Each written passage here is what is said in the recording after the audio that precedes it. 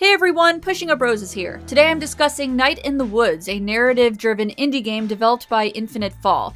I'm going to be focusing on a specific topic for this video, so if you're just here to know if I recommend this game or not so you can go be on your merry way, then yes, I do. This game is great, go play it. Here's just a brief summary. The character you play is May, who abruptly drops out of college and goes back to her hometown of Possum Springs. There is more than one theme going on in this game, and they are supported by well-written dialogue, but what I want to discuss isn't a theme, but more of a motif, which is the suggestion of mental illness and how it's portrayed through some of these characters. May is what I would describe as a flawed character. Now I want to tread lightly here because I do not think that people with mood disorders or mental illnesses are necessarily flawed, so I don't mean that in any derogatory sense of the word, but more so as a game character trait compared to the all-powerful perfect archetype. It is implied that May has anger issues, something you can learn through various dialogue trees with characters who have known her for a long time. She is also somewhat of a delinquent. Throughout the game you can choose to hang out with your friends who have mixed feelings about May's return.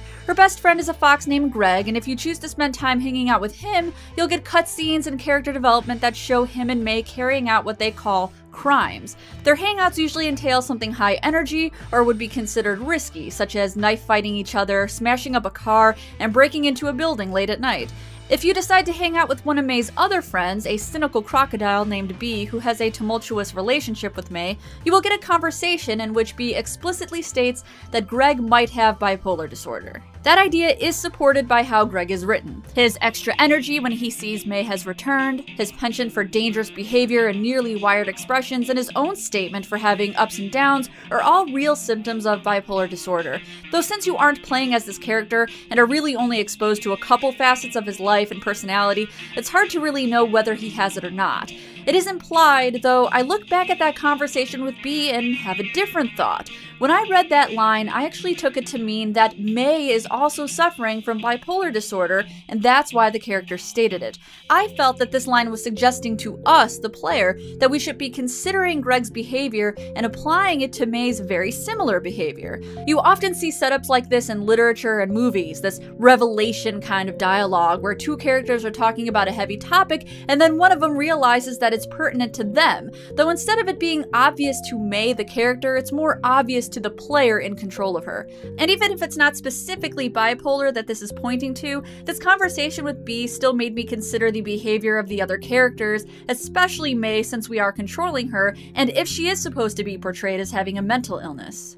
May shares the desire to engage in risky behavior, especially when she's with Greg, but also a few times when she's hanging out with B. This can be seen when they decide to go to a mall and May shows her how to shoplift. In another cutscene, May takes control of the mall's fountain and starts drenching passing shoppers. She also has a very distinct aversion to authority figures. Her aunt is a cop and their interactions are less than pleasant. She refers to her as Aunt Mall Cop, and her feelings are expressed further in a journal she keeps. May also seems to have incredibly low self-esteem when confronting herself in the mirror, lacking any kind of confidence, but her feelings do tend to swing when she is in conversations with other people, especially in a party setting or anywhere that could spark energetic or manic behavior. An important scene is here when May attends her first party since returning home from college. Her ex-boyfriend shows up at the party, someone she had a falling out with, and she cannot seem to handle this situation. Her dialogue changes to become a little odd and disjointed.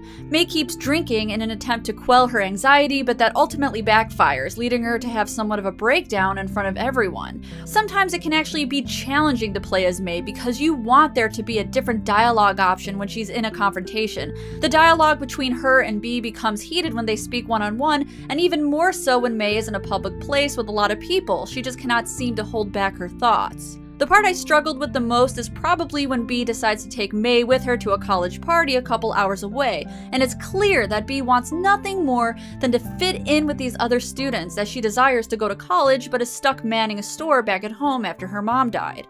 May keeps interjecting comments about B and how she has no interest in snobby college kids, despite it being very obvious that B does not want May divulging information about her life back in Possum Springs to these potential friends. And this is where it becomes very frustrating. As the player, I want nothing more than to say the right things and encourage my friend, but it's just not an option. You can choose to be an asshole or a little bit less than an asshole. Due to May's conduct, her relationship with B is slightly strained, but becomes stronger as they start to be honest about their life with each other. All of these emotions and burdens the character carry are what make them believable. The highs and lows that May suffers are really sad and hit very hard if you, the player, find yourself suffering from similar things. And it does make sense that if May does have a mood disorder, she realistically may not be able to control what she says in social situations. This is where it stays very accurate to life and situations where if you do have a mental illness, it can be hard to function normally. Another thing that led me to think May might suffer from a mood disorder is an instance that happens with her mother one morning. More often than not, she's just trying to urge May to open up about any issues she might be having, but one day, completely out of the blue, she becomes hostile and accusatory. May asks her if she's having another one of her mood swings, implying that this happens at least somewhat frequently and ties in with the mental illness motif presented in the game. Her dad also has issues, though they are not explored in depth. There are mentions of him having been an alcoholic, and at one point was a danger to May and her mother.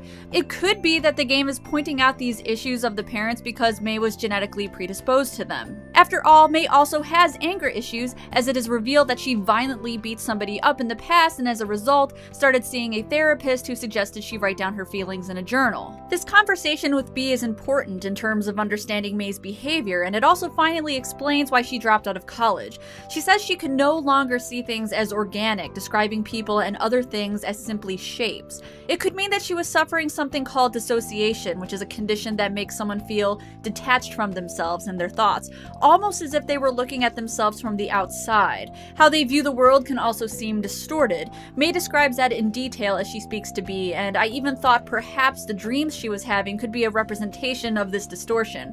This can happen if the person is under extreme duress, or if they have a very serious mental illness, but it can also happen due to childhood trauma. Though it's not discussed in detail, I do wonder if May's father had an impact on her childhood, as his drinking issue caused him to be dangerous. It could also cause mood swings and memory lapses, which are both present in this character. It is even purposely pointed out in a scene where May forgets about the death of B's mom.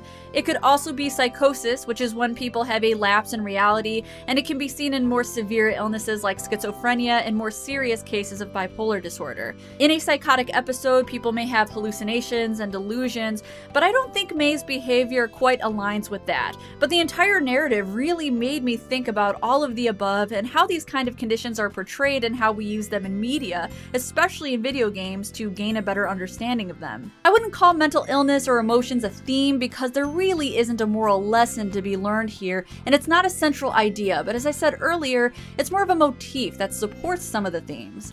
How these characters talk and behave is essential to the story, and also the heavy themes you do see in this game. I would say the dangers of holding on to the past is a dominant one, maybe even true friendship, as a big part of this game is reuniting with people from your childhood. The story actually goes in various directions that I didn't expect, with a murder mystery angle and a secret cult, but I found those things were not the strongest parts of this game. The characters really drove this game for me. The frustrating dialogue, the realistic emotions, the fact that I couldn't control my character's behavior in certain situations, it all felt very real, and without all of those things, I do not think the story would have worked out as well. And even though there are some fantastical elements in Night in the Woods, I view it more of a coming-of-age story about a young woman with some problems who needs to learn how to function as an adult. And while mental illness may not be a main idea, the fact that the game does have an emphasis on it and expresses it through these characters makes it a title really worth looking into.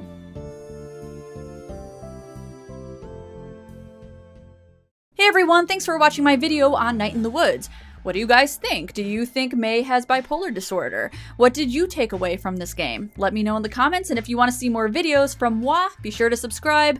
Also read the description for social media links, and as always, see you guys in the next one.